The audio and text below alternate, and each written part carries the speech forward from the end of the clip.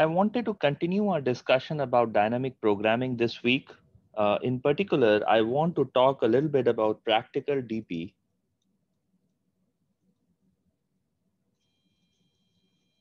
because most of the innovation that I see around the world is happening in the context of specific applications and being able to use dynamic programming to further optimize the processes and activities in order to minimize certain cost function. So the first thing that I want to talk about is constrained DP. So we had talked about unconstrained DP so far, but I want to give you just a basic background in constrained DP, which is how would you solve a problem if there are state action constraints at every point of time? How would you solve those DP problems? So that's number one. And after talking about constrained DP, I want to talk about curse of dimensionality.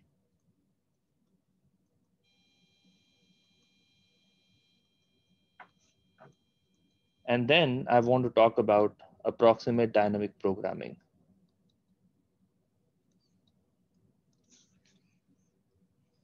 Okay, so these are the three things we'll be discussing today and on Wednesday's class. And then for the final week, I'll send out a survey so that you can give me some feedback about what is it that you would like to study in the last week of classes.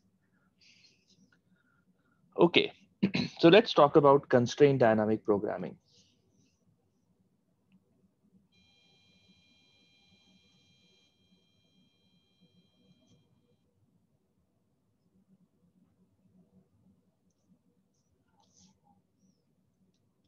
I have the usual state update equation. So yeah, let me write the state update equation. I have the state space capital X of t. I have the action space U of t. So these are state and action space. And I'm going to assume them to be general. So it could be discrete, it could be continuous, it could be the entire Rn.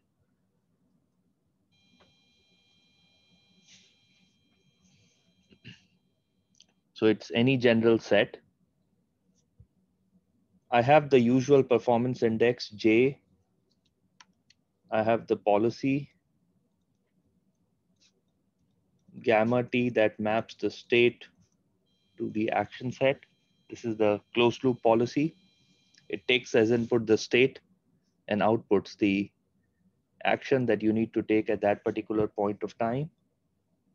The performance index is as usual,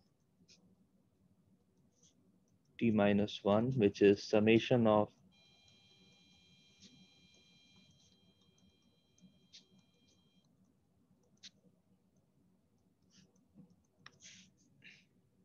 the running cost and the terminal cost.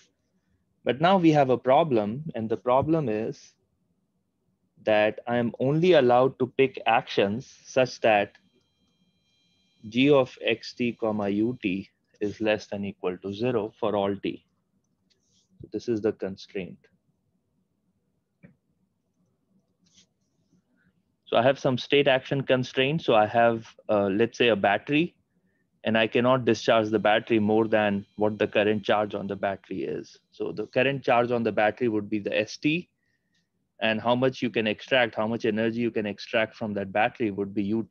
And so your UT has to be less than equal to XT in that situation. Or you could have the constraint that UT has to be strictly greater than 0. Okay, so that those are the constraint that you need to satisfy at every point of time. So this constraint has to be satisfied at every point of time. And now we want to come up with a way to solve this problem where you have the state transition function, you have arbitrary state and action spaces, you have the definition of policies, you have the performance index, and you also have constraints that you need to meet at every point of time. Okay, let's stop a moment for questions and discuss how would we go about solving this problem. So you have this constraint how can we incorporate this constraint in the backward induction method for dynamic programming? So let me take any questions, if there are any. No questions? So can someone come up with a method for solving this problem? Can someone tell me what should we do in the dynamic programming recursion to solve problems of this type?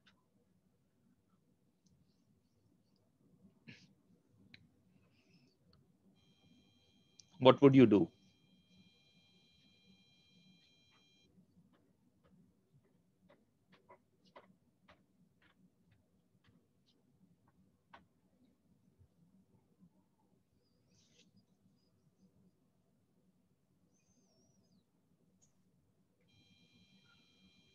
We transform it into unconstrained by the Lagrange multiplier methods that we Okay, did earlier. okay, great. So the first approach is I define another performance index J tilde, which is summation of CT plus capital CT plus what? Plus I'll have lambda times I'll have g of Lagrange mu, sorry, multiplier mu t times, the g of xt u comma ut. okay, sorry, gt of xt comma ut. So is mu t going to depend on something? Would mu t be dependent on the state or the action, or like what should I, like is mu t supposed to be constant throughout time? Don't think so. Okay, so what do you think? So let's say the mu t changes with time. So let me add this summation of time component. So I have mu t transpose, and then what? Should I mean, it seems unlikely that it won't be state dependent. So I guess you have to add the state. What about action?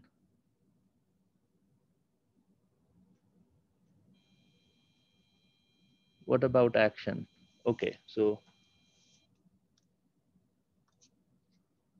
not quite sure.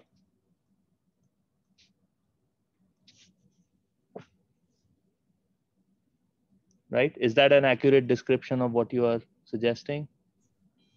Kind of. Yeah, kind of, right? So you want to relax the constraints, you want to add it to the cost function like we do in Lagrange multiplier method, but we don't quite know whether this mu t should be time invariant, it should be time varying, whether it should depend on the state, whether it should not depend on the state.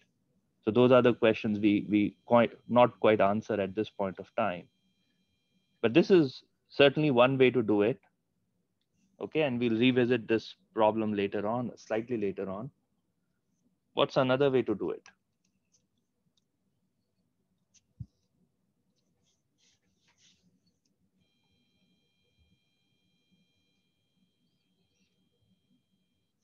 Okay, so we have this constrained optimization problem. I want to minimize this performance index over policies that has to satisfy these constraints at all time.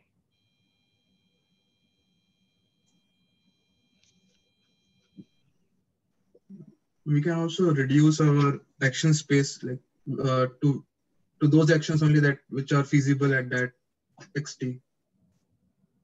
Right, but the actions that are feasible depends on the state. So that will be dependent on the state. Like we will have for each state we will have some action pairs, actions that Okay. are feasible for Okay. that space. All right. All right. We So can feasible actions. Okay. I understand what you're saying. Feasible. So I define a feasible action set ut of xt, which is the set of ut in ut. Let me change it. Let me say at of xt, which is the set of ut such that g of xt ut less than equal to 0, gt. Is this what you're saying? yes, Professor. Right. Okay, so I restrict my action set um, at every point of time, and this restriction depends on the current state of the system. Okay, so how would you write the DP recursion under this situation?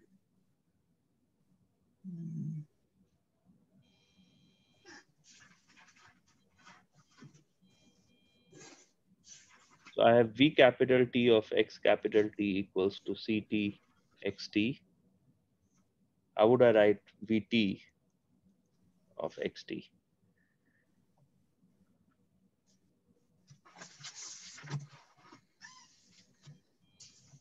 Someone else wants to give me some hint? How should I write the recursion for the dynamic programming?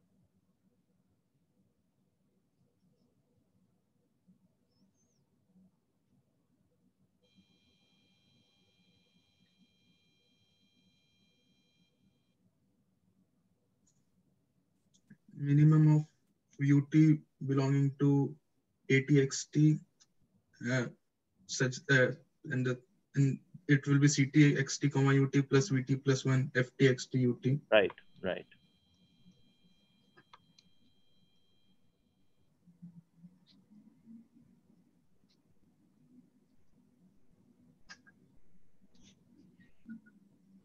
Okay, so this is actually the correct way of defining the dynamic programming recursion for the constrained optimization problem. So you you found the way to solve this problem. Okay, now you can apply the principle of mathematical induction to show that the optimal policy that comes out of this recursion is it meets all the constraints at every point of time. So it meets this constraint that gt of xt comma ut is less than equal to 0. And it also is optimal for the cost function or the performance index within the constraint set. Okay, so this is the constraint DP recursion.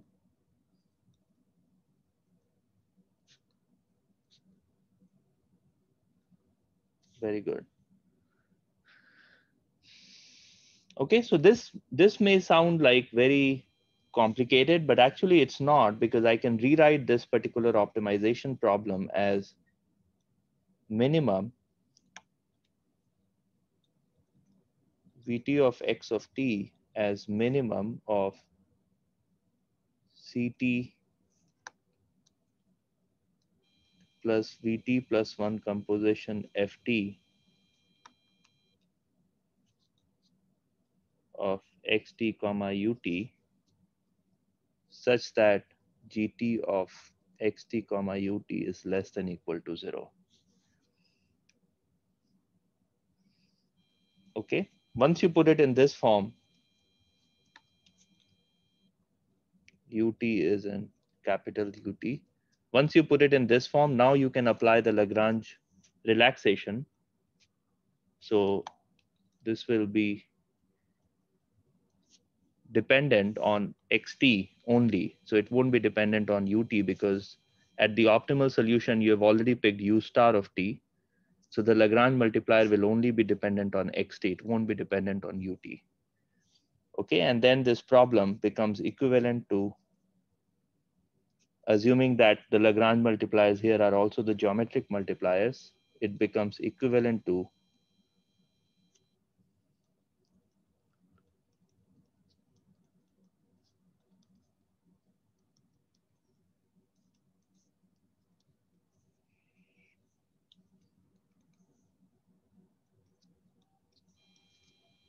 this is mu star. This is the optimal. No, it should be the geometric multiplier.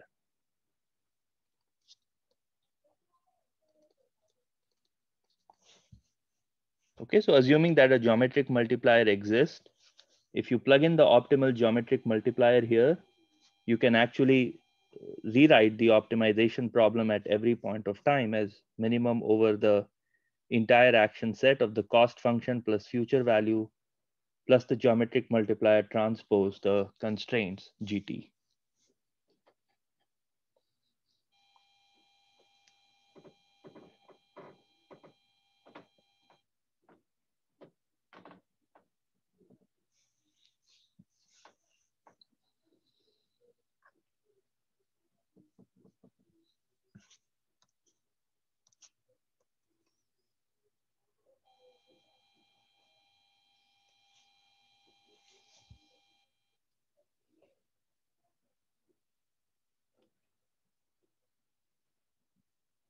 Okay, so now that you know that you can add this geometric multiplier and convert it into the regular DP problem where the constraints actually appear in the objective function itself as a multiplier of the constraint function GT.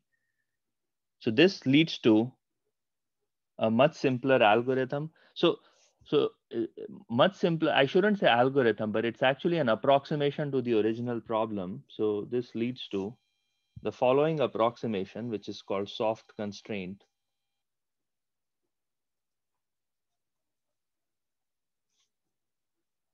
Soft constraint dp, where you just pick mu t to be some positive number, positive vectors, and you basically write the running cost, or you write the dp to minimize j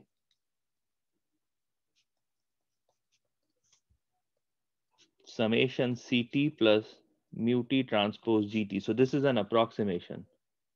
Let me just write it in red so you know that this is an approximation, not an actual way to solve the constraint dp.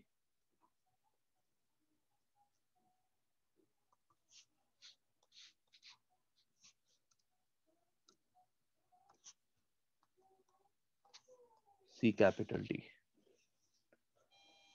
Okay, now this mu t could be dependent on the state. It could be independent of the state. You just want to get an approximation of the original problem. And this would be the new problem. You can only do soft constraint DP where the constraints are not binding. So it's good to have those constraints, but it's not binding. So let me give you some example. So if you have a battery that is powering a device, then battery has a natural constraint on how much energy it can output every second. And you have to respect that constraint because battery just cannot output more than that. Like it's just infeasible. It's physically impossible to extract more energy than what the battery is designed for. And therefore, that is a hard constraint on the system. And there is no way you can do this soft constraint DP version of that. Um, on the other hand, if you're looking at the emissions coming out of the exhaust pipe in the vehicle, it is desirable to have the emissions lower than certain limit. But if the emissions are higher than certain limit at some point of time, it's not really going to change the world. But it's good to have lower emissions, right? So then you can transform that problem into a soft constraint DP problem. Just introduce these Lagrange multipliers mu t, which have to be positive because it's a inequality constraint problem. And then you add that to the running cost, and that gives you the new performance index. Let me write it as j hat. Gives you a new performance index j hat that you would like to minimize over the time. And then you can apply the usual DP to solve this problem. You don't have to do the constraint version of DP to solve this problem. Okay, so that's the difference between this is well, let me go up. This is the exact DP. Okay, this is exactly how you should solve the constraint DP. But if you want to do some approximation, this is the way to do the approximation for constraint DP, which is soft constraint DP, where you introduce the constraint in the objective function itself using some sort of positive Lagrange multipliers. And of course, through experience, you will figure out how should you design these muties so that you get a desirable output of the DP recursion. Okay, so the emissions are under control over long periods of time.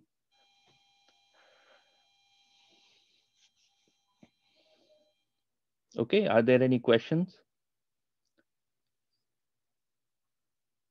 So if there are physical constraints, you have to apply the constraint DP recursion.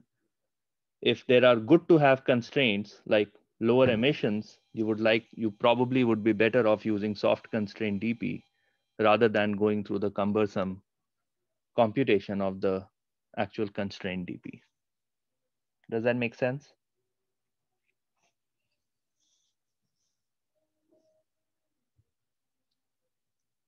Cool.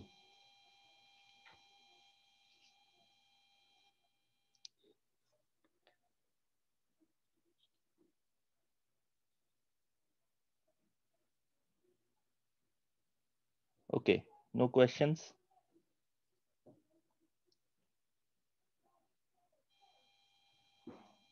So going back to the earlier discussion, so this kind of DP is extremely common in most of the physical systems. You almost always have, I mean, you certainly have the objective function that you want to minimize, but there are always constraints on the system, on the set of actions you can take at every point in the state space, and you have to satisfy those constraints. Or sometimes it's good to have those constraints, but in most cases you have to satisfy those physical constraints, and you have to go through the constraint DP optimization in order to solve that problem. Okay, now what's the problem with solving dynamic programming? So one of the things we have realized, and we have discussed in the previous classes, but I haven't actually given you a theoretical complexity result. So that's what I want to do now.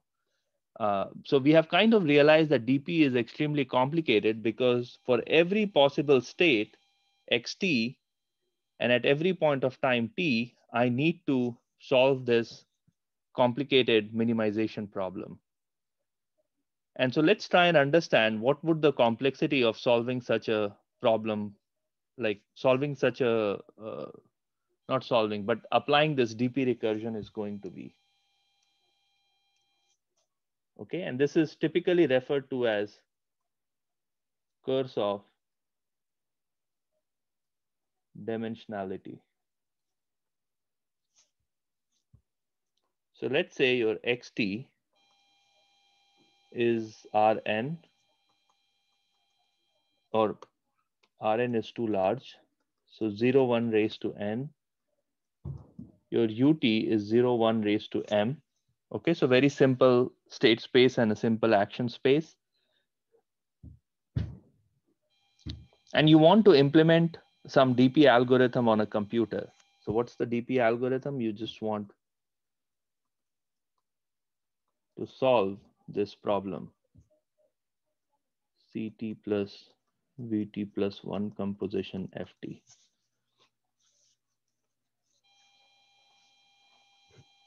How would you go ahead and solve it? So I have given you the state space and the action space, and I ask you to implement this algorithm on a computer.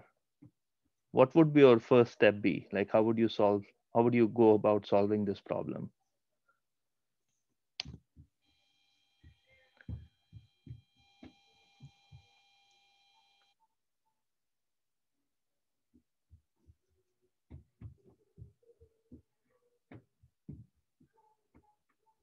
Okay, so I think the first instinct that you're going to have is, look, I know that the state space is 0, 1 raised to n, but I don't quite think that I can store a real number on a computer. Okay, so I have like the state x. So state xt is basically xt1 to xtn, and each of this is a real number, like a velocity of a vehicle. It's a real number, and I can't really store a real number on a computer. So what I'm going to do is I'm going to discretize the state space. So it goes through a discretization process, and what you get is a discrete state space uh, in say x tilde t, which is equal to 0 to d, let's say, raised to n. Okay, so you discretize the state space 0 to 1 into d intervals, and then you assign a particular state number to each of those d intervals. Okay, so if you have a velocity, and velocity is between 0 to 70 miles per hour, instead of considering a real number between 0 to 70, you will actually convert this into 0, 1, 2, all the way to 70. So when I ask you at what speed are you driving, you're not going to tell me that, oh, I'm driving at 69.4756, 10, not 10, 6, 8 miles per hour. You're just going to say, oh, I'm driving at 69 miles an hour, or I'm driving at 70 miles an hour. right? So you just quantize the entire state space. So this is your D, or let me actually write it D minus 1. So that makes it easy. So this is my D minus 1. So this is known as discretization of the state space.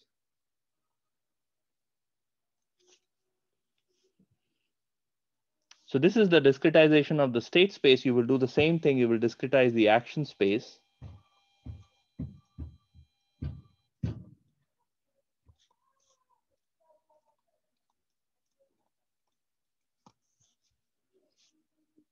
And at every point of time, you will transform the function ft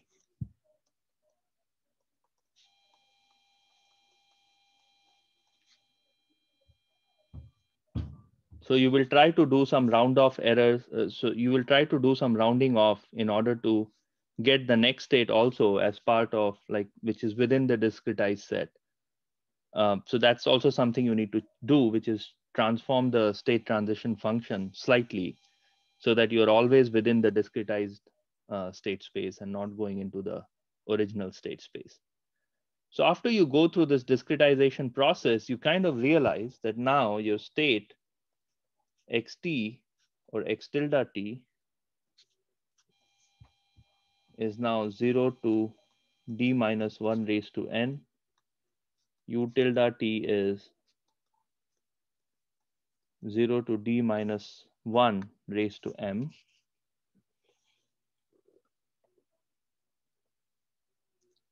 And you come up with this sort of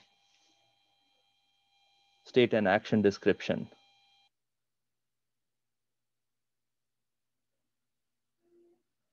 Now let's look at what is the complexity of computing the value function at time capital T.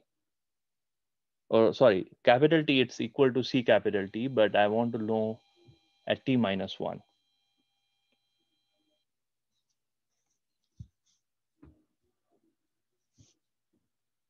Okay, is the step clear so far? So we started with some compact state space and a compact action space, and I wanted to implement DP on a computer. So the first thing, the very first thing I have to do is actually I can't really input real numbers in the computer. So I have to discretize the state space. I have to discretize the action space. And I have to write the corresponding state transition function that gives you an output, which is a discretized state, not the original state.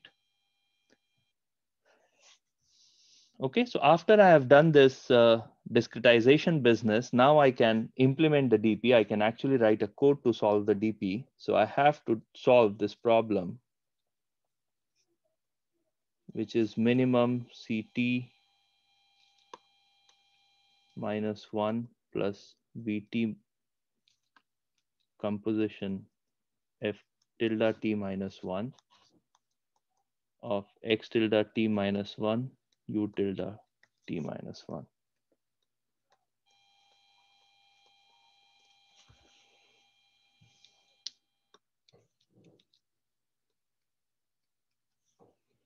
So U tilde T minus 1 is in the discretized set capital U tilde T minus 1.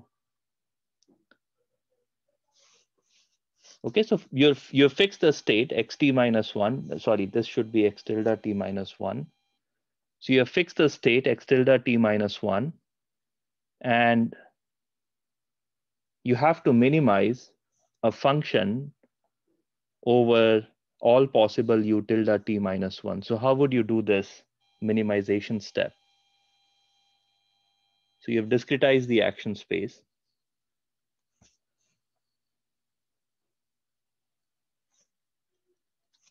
And I'm asking you to minimize a function over this discretized action space. So what are you going to do?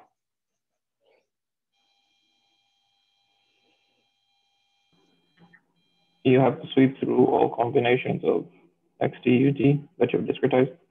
Correct.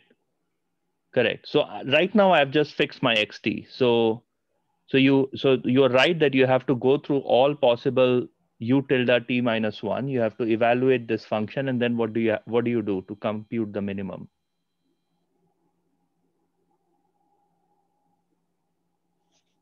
So let's say you applied this function, okay, for all possible u tilde t minus 1 in the discretized space, and you get like a bunch of numbers, 5, 10, 1, 2, 7, 9, 11, and so on. How would you find the minimum value in this vector?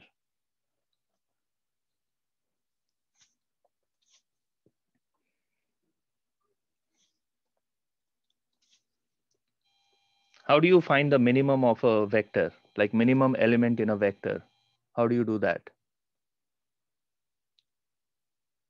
There's a special name for it. First of all, the length of this vector is d raised to m, right? Because your u tilde t, the cardinality of this set is d raised to m.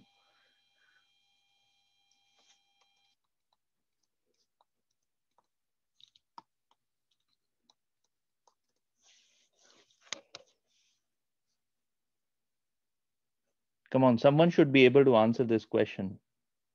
How do you find the minimum element in a vector?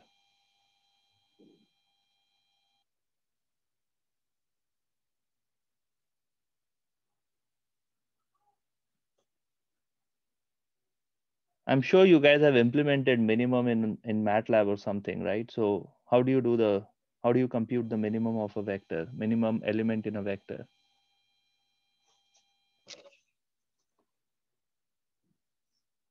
Wow, I'm surprised.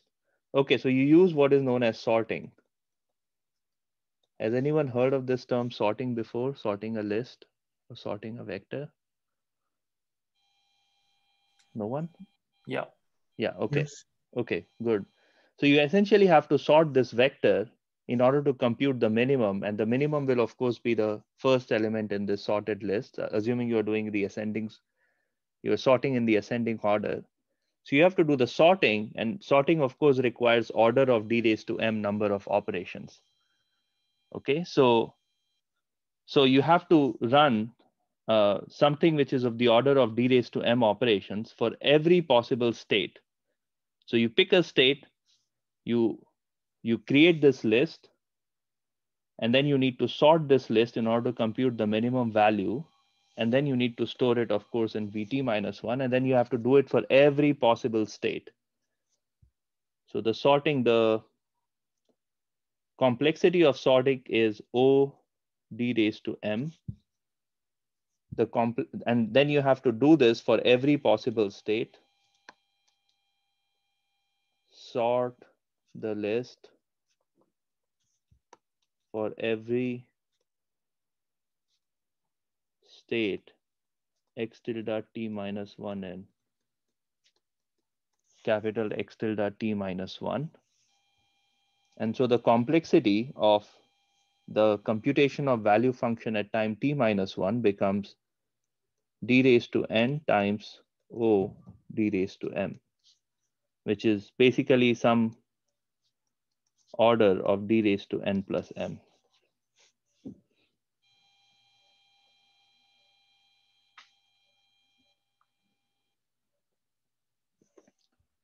This is the complexity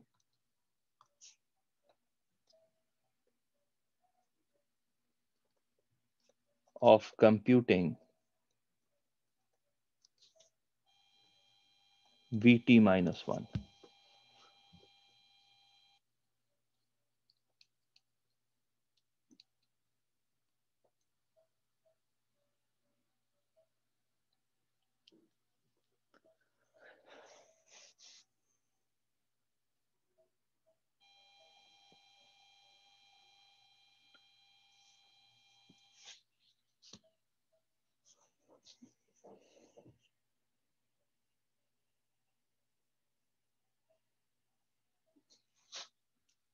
Okay.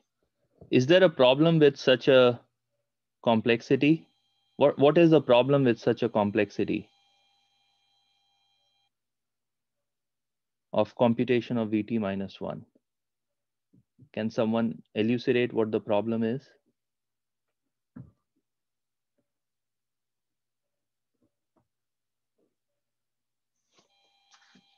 So I have de-discretization. Yeah. and you have n is the dimension of the state space, m is the dimension of the action space. So how would the complexity grow as you do finer and finer discretization, or as you increase the dimension of the state or action space? It will increase substantially. Yeah. So if you increase the discretization, then suddenly your this D increases significantly. Or alternatively, if your state space is very large, or if your action space is very large, which we will go over some examples today, then suddenly the overall complexity of just computing, just doing one step of the dynamic program is exceedingly large. Okay, and that's called the curse of dimensionality. So if you increase n, or if you increase m, or if you increase the number of discretization bits for the state or the action space, then the complexity of dynamic program grows exponentially large. Okay, so the complexity is exponential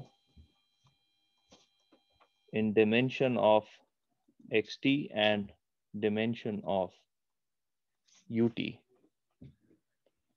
Okay, so typically, if you have one or two dimensional examples, you can kind of implement it on a computer. But if you have a three-dimensional or four-dimensional problem and you want good accuracy in your dynamic program, then it's just going to take several hours for you to run a simple dynamic program for a three-dimensional or a four-dimensional system. That's just the nature of it, nature of this algorithm itself. And this whole phenomena is typically referred to as curse of dimensionality. So as you increase the dimension of the state space or the action space, the complexity becomes exponentially, the complexity of the computation grows exponentially in the dimension. Okay, so overall the complexity of DP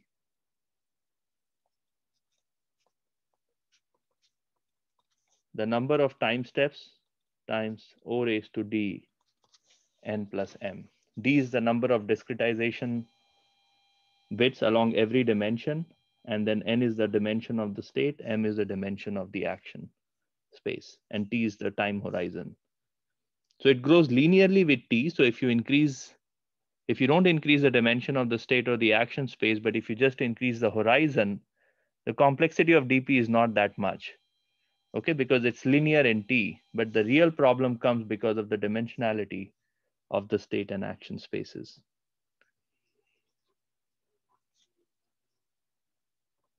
Okay, does that make sense?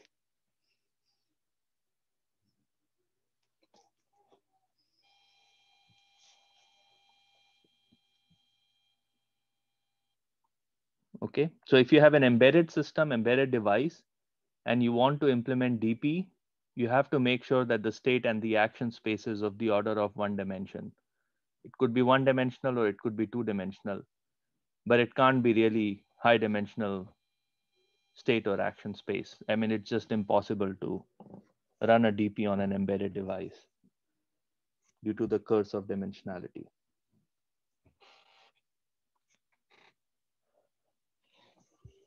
Now let's look at some examples of DP that are usually implemented in the modern systems. So these are the applications of dynamic programming that are sort of emerging. So these applications have been looked at in the past 10 years, 10 or so years. And that's why they are sort of important applications of dynamic programming. So the first application that I want to talk about is data center cooling problem.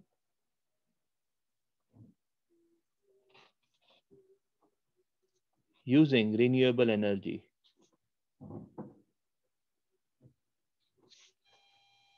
Okay, and it's kind of important that you do it using renewable energy is because a lot of companies, particularly big companies like Google and Facebook and Amazon, they are committed to increasing or decreasing their carbon footprint, particularly at their data centers, which basically means that they install solar panels on the top of their data centers and they just want to use solar energy to cool their data centers. Or they could use wind energy to cool their data center. So the goal is to cool the data center using renewable energy. And how would you achieve that? So the problem is as follows. The data center typically is a very large building. And there are essentially three inputs or three states that the data centers have. The first state is the temperature of the data center. And typically data centers would be divided into zones, and you would be looking at the temperature of each zone within the data center. So it's not like the temperature is uniform across the entire data center. So there is temperature in different zones. Then there is the traffic, which is the data traffic. So how much data are you or how much processing is happening within the data center, because that affects the amount of heat energy expelled by the computing machinery into the surrounding. So this is the data traffic. And then there is, of course, renewable generation that that the data center needs to feed. I mean, that comes from some renewable energy source in and around data center. And the output is, of course, the thermal extraction, which could be due to the air conditioning system. And the goal of this data center cooling problem is to take these three things into account. These are the states.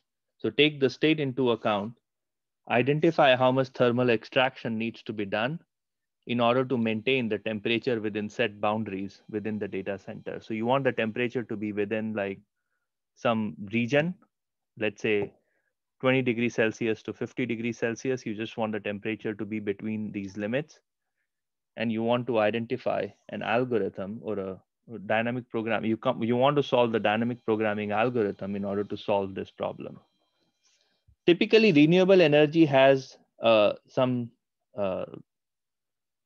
daily variation. So solar energy will be pretty high during the day, but it won't be available at night. Or wind energy would be non-existent during the day, or very low during the day, but very high during the night. Okay, so there is some sort of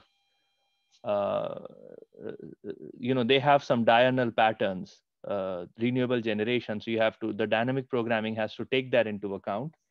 Similarly, the data center traffic also has diurnal pattern. So for instance, if the data center is housing Netflix videos or movies, then it has to be pretty active from 7 p.m. to 10 p.m. because that's when most of the people go home and they start watching Netflix or YouTube videos or whatever, right?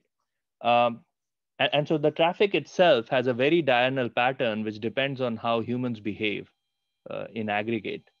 So the traffic as well as the renewable generation has some sort of pattern over the period of a day, over the period of a week. And therefore, the DP has to account for these patterns and has to come up with a thermal extraction scheme to control the temperature of the data center. Okay, so that's one example where DP has typically been successfully applied. Or at least that's what we have heard in the news.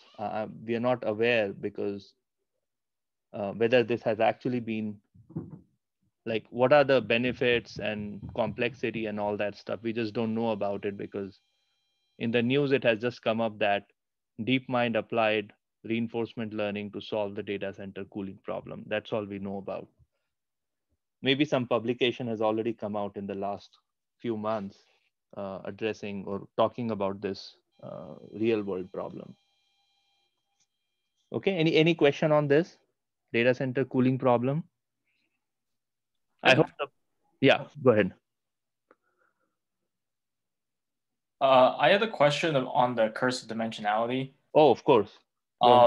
So you were saying that it's difficult to put it on embedded systems, but the DP itself, you only have to calculate it once, right? Because when you're actually implementing it, yeah, you should have a function for the action. Right.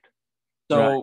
could you just calculate the DP Right. Like run the DP algorithm on, say, like a big GPU. Right. When you actually go to implement it, just put the action plan on an embedded system. Right. Right. Actually, that's a very beautiful question. So, in real world systems, typically the state space and the action space and the constraints and all of that depends on some real world circumstances which are not necessarily determined a priori. So, wow, it's a very deep question. Okay. Um, how do I answer that? Because that was kind of the advantage of it over an open loop policy, right? Was that you Right. didn't have to recalculate it. That's right. That's right. So it really depends on what the description of the state space is. Okay. So, I want to come up with a real world problem to try and explain what I mean. Okay. So here is the problem. Okay. So the real world, let's say you are driving your vehicle, right? And arguably, you can use GPUs and supercomputers and whatnot to compute the optimal set of actions for every possible situations one may encounter in real world. You can do that and you can implement that algorithm on the vehicle and that's it, you are done, right? And that's what you're arguing. And that is absolutely possible. However, the problem is when you deploy these systems in the real world, there are some states or some information that you don't have beforehand, but it appears while you are driving the vehicle. So I'll give you some real practical examples. I was driving in Yellowstone and there were bison on the road, right? And I just had to stop my car until the entire uh, I don't know, it's called flock or whatever. The flock of bison crossed the road. Only then we could drive our car safely across the highway. So now the question is, in the real world situation, I saw bison on the road, but when you were running the GPU, when you were running the driving algorithm or you were computing the DP algorithm on the GPU or on the supercomputer, did you account for the fact that there may be large animals on the road or not, right? And that's really the key challenge. So you have to be able to account for every possible situation that may arise in the real world setting in order for you to compute compute the DP,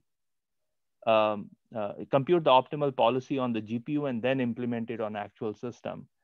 And typically, you can do it for very simple system, let's say a chemical plant, whose problem is just to mix two chemicals together. If that is the only problem that chemical plant is solving, yes, you can absolutely run a GPU or whatever. You can compute the DP thing offline and you can implement it on the system and it'll just work beautifully. And that's how things have been done since the advent of dynamic programming. However, if you're looking at a system where there is extremely large set of uncertainty that you just cannot predict beforehand, the problem is you cannot really apply DP in those situations because you require crucial data, crucial information while you are running the vehicle or while you are running that system in order to recompute the DP, recompute the optimal solution, and then use that optimal solution to drive the system, right? So this bison example is just one example. I've had situations where there was a big trash bag on the highway when I was driving at 65 miles an hour. I've had that situation. And there is just no way on earth somebody who's designing an autonomous car would think, oh, there could be a situation where there is a huge pile of trash on the highway, and therefore I need to account for that while I'm designing my dynamic programming algorithm. Does that make sense? Yeah. But then doesn't that, because I guess the case of the bison, then that's almost like an entirely new state. Exactly. So then the DP equation kind of just changes entirely, right? That's right. That's right. Even if you had it deployed on an embedded system, like the algorithm itself has to change. Right. Right. Exactly. Well, so here is what you can do. You can create a specific state called road obstruction. And while you are driving the system, you can try and analyze whether the thing that I'm seeing in the front is actually an obstruction or not. And it could be a child playing on the road. It could be a bison, just crossing the road. It could be a pile of trash on the road, right? So it really depends on how you have determined the state space, how you have created the inference algorithm that takes the sensor input and figures out where exactly in the state space does what I'm seeing fits. And then what is the corresponding optimal strategy that I need to apply on the system. So those are sort of complexity that you encounter when you are actually applying DP on a production system. And that's why it's typically better to put DP on the embedded system themselves, because some of these things could be updated in the future uh,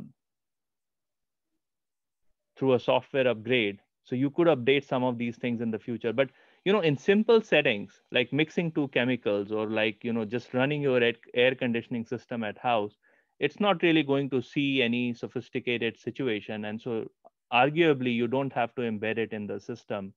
You can just compute the optimal policy once and execute that optimal policy on the system. That's it. You don't have to recompute DP every time. Okay. Yeah. Thanks. Yeah, sure. That's a great question. Any other question on the curse of dimensionality or the example data center cooling problem? No? Okay, so while we are talking about it, let me just give you the autonomous driving problem.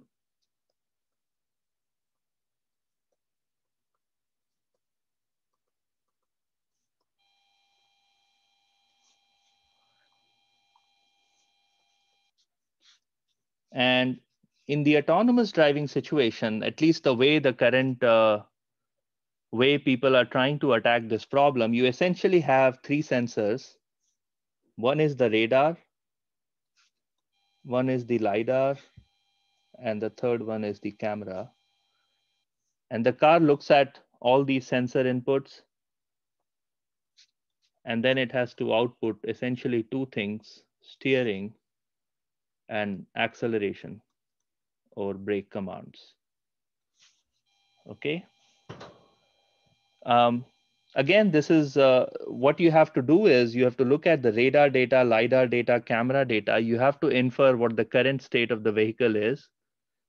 And based on that state, you have to apply the DP in order to come up with what the steering angle and what the acceleration/brake command should be on the system. Okay. Now, in this case, maybe the temperature is two-dimensional, renewable energy is one-dimensional, the traffic could be one or two-dimensional object. So the overall state space is pretty low. On the other hand, if you look at the output from the radar or output from the LiDAR or output from the camera, the actual output is actually extremely high dimensional.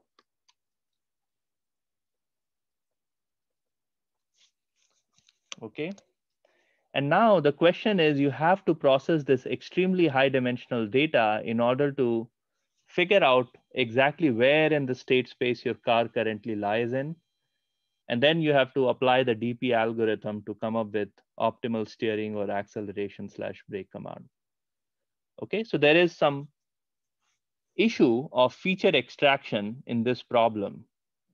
And one of the greatest issues with enabling autonomous driving is exactly this problem. How do you go from this high dimensional object or observation to the exact location in the state space for this vehicle, for this car, autonomous car?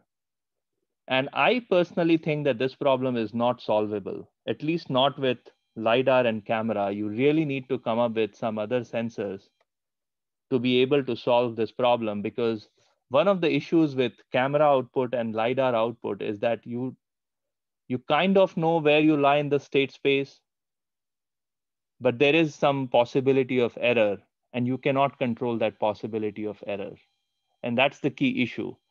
And let me give you an example. So I was in I was visiting Oak Ridge National Lab a few months ago.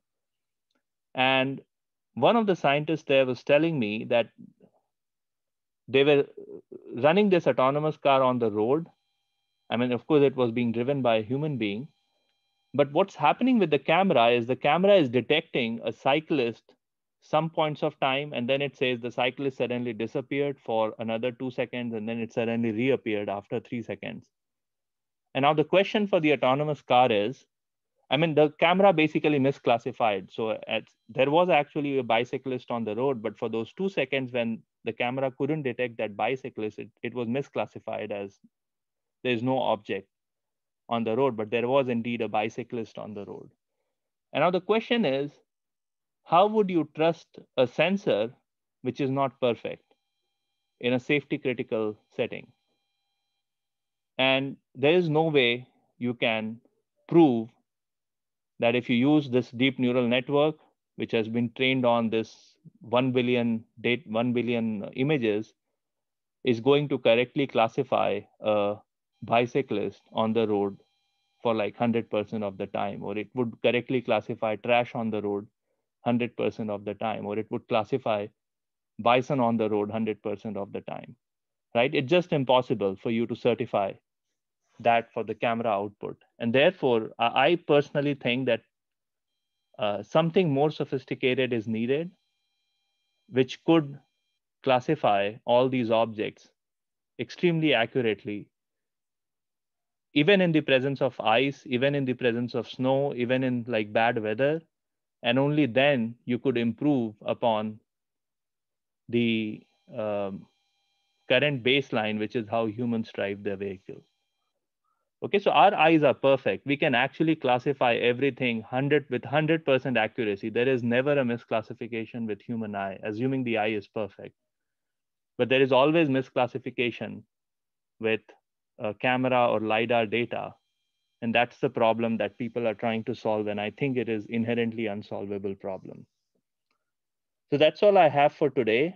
In the next class, we are going to talk about some of the approximation methods for solving dynamic programming equation to address some of these problems, that dynamic programming problems that we are talking about. Okay, I'll be happy to take any questions. And if there are no questions, feel free to drop off the call.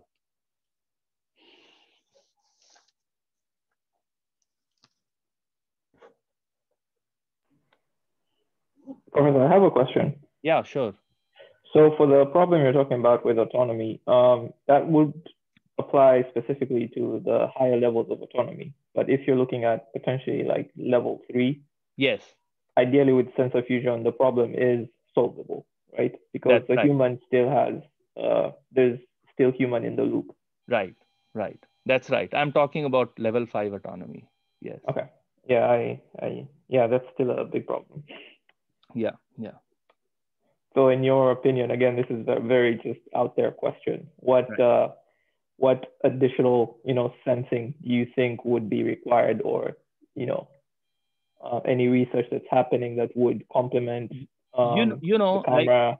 Like, right. I mean, it's a good question. So I just want to consider the edge cases, and then I want to figure out what kind of sensing would be required to solve that edge case scenario. So what are the situations where I've gotten into an accident or where I was nearly in an accident? So one of the situation was when the road was extremely icy, so there was just no way I could see the divider that divides the one lane with the other lane. So that's one situation. The second situation is where when I saw trash on the road, that's a completely unexpected state.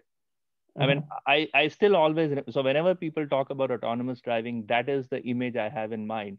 How would the autonomous car recognize that there is trash, like a whole bag of trash on the highway, and you need to go into the other lane in order to safely drive your car on that highway? And I'm not very sure whether the current autonomous vehicles that are driving on the road all over the world, whether they are being trained on trash, like just piles of trash. I don't think they are being trained to classify a pile of trash on the road. And I just don't have an answer to that question. Like, how would you? I mean, I just don't know how would you classify trash on the road using existing, or a child playing. Maybe child playing is something that's easy, like it's an everyday situation. But a pile of trash on the road is not everyday situation. So, or bison on the road, that's also not everyday situation. Deer on the road, on the other hand, is sort of everyday situation. But bison on the road happens only in like specific situations, like in Alaska or in Yellowstone or some of these national parks. So basically fringe cases. Yeah. yeah. So I guess infrared sensor can identify like warm-blooded animals. For cold-blooded animals on the road, like snakes, I'm not very sure what kind of sensors would be needed. And then for trash, I have absolutely no idea what sensor would be able to recognize trash on the road. Like I just can't think of anything. So yeah, I'm just at a loss for that. If I had solved the problem, I would not be teaching this class. Yeah. Yeah. All right. Thank you. Yeah. Thanks for this question. Okay. All right. I'll see you guys on Wednesday then.